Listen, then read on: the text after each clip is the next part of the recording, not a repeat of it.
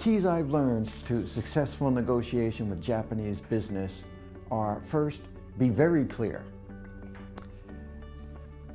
You have to remember there are cultural and grammatical differences, and sometimes yes just means I understood you, it doesn't mean I agree with you.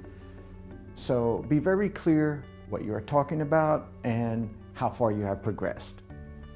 And the second point will be put things in writing.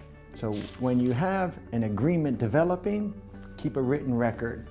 Give the Japanese person a second chance to look at it and make sure you both understand each other.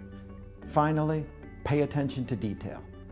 Japanese people are very good at paying attention to detail, and they will expect you to also be paying attention to minute differences.